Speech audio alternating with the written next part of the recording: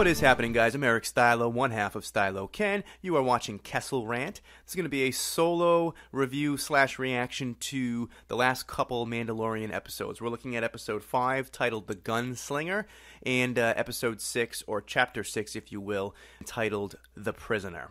So let's just jump right in here. The 5th episode, which is The Gunslinger, I'm going to go ahead and say it is my least favorite episode of the series. And that's not to say I didn't like it, but I definitely didn't love it that much. Episode 4, I know I said something similar about, but I watched that episode again with some friends, and it really grew on me quite quickly, to the point where I quite enjoy that episode.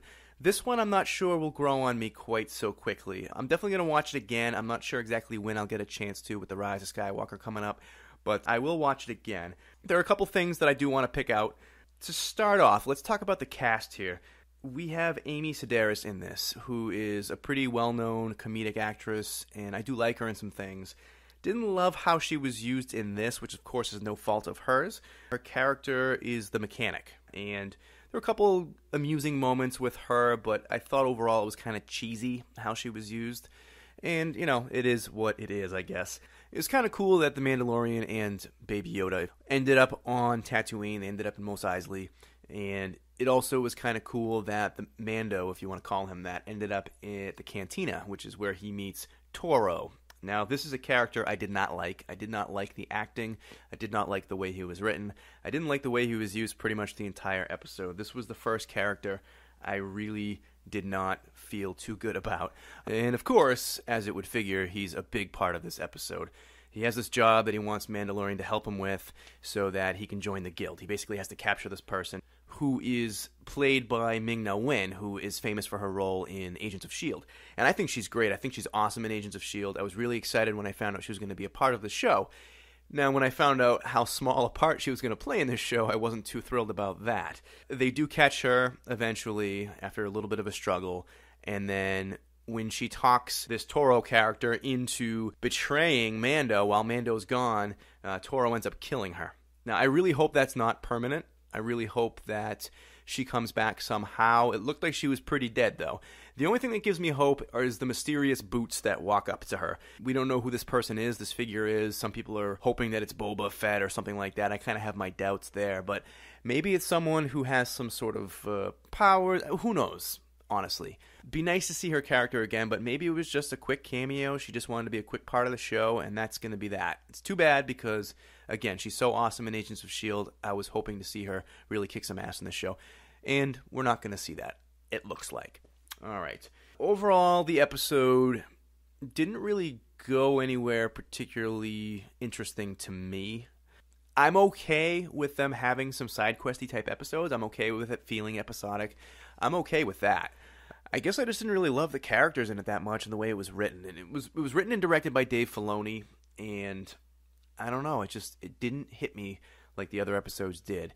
Now, I'm going to jump ahead to the 6th episode now, which I enjoyed quite a bit more, and I wasn't sure at first. So that episode, entitled The Prisoner, we start off, and it's kind of cheesy at first, when they introduce this team of scumbags, basically, because what ends up happening is Mandalorian goes back to an old team he used to work for, and kind of the head, I guess, of that team is this Ranzar character, who's played by Mark Boone Jr., who I really liked from Sons of Anarchy, Batman Begins, etc., etc., great actor.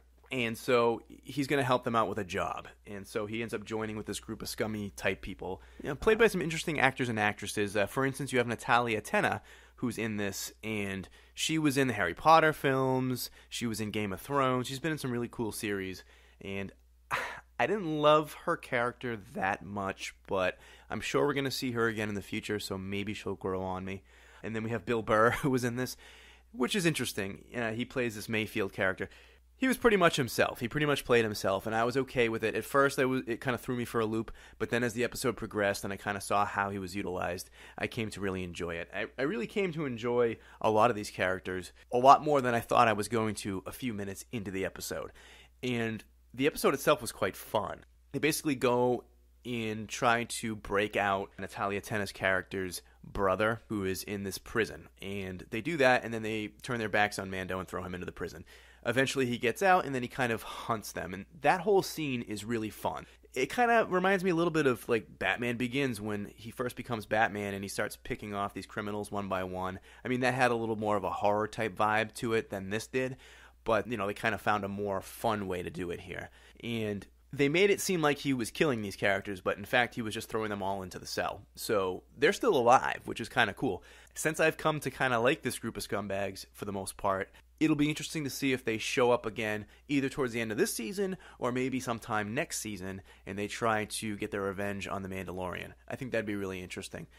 There wasn't a lot I didn't like about this episode. I thought it was fun. I thought it was to the point. I thought it did a little bit to kind of give you some more background on the Mandalorian character as well. For instance, the fact that he used to work with this group of scumbags back in the day. So he's got kind of a shady past, which I guess makes sense since he is a bounty hunter.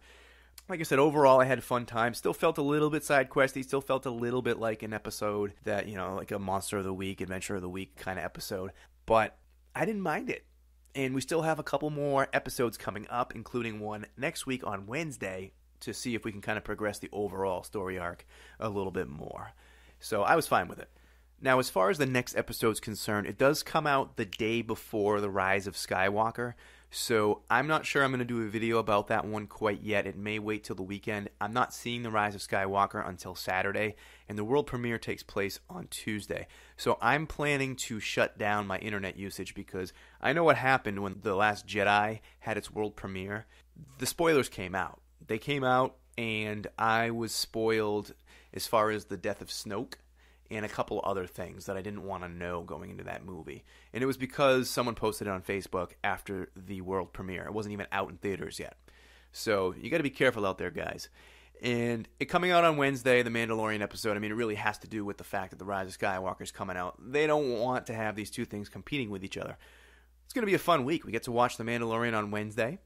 And then on Thursday, for all you lucky folks who get to see it on opening day, you'll get to check out The Rise of Skywalker. So it's a win-win as far as I'm concerned. So what'd you think of these two episodes? Did you think they were pretty good? Did you think they were great? I will say I liked the sixth one a lot, fifth one not so much. I think I still like the first three the most, but six definitely is fun. What do you guys think? Let us know in the comments below, and we will catch you guys next time.